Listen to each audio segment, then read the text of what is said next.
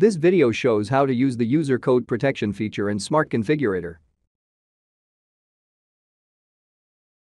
User code protection feature allows users to add their own codes anywhere in the generated codes.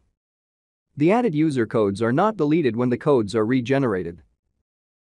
This feature is used in the following 4 steps. First, generate codes with Smart Configurator.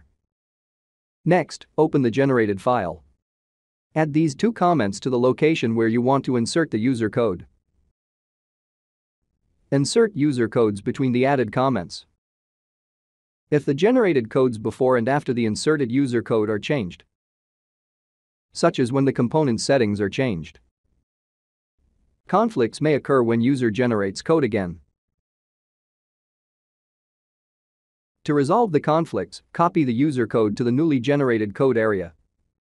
Then remove the codes and comments generated in the previous time. Here are some examples of when to use this feature.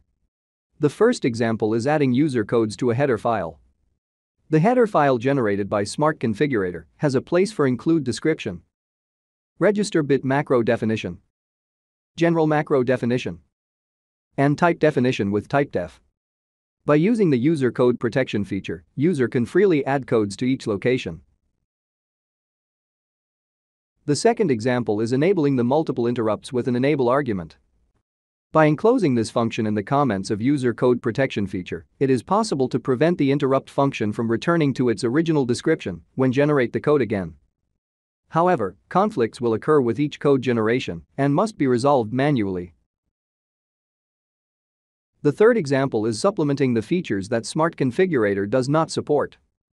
If you want to use certain device feature that Smart Configurator does not support, you can refer to the suggested initialization flow in Hardware User Manual and add codes in the API using user code protection feature.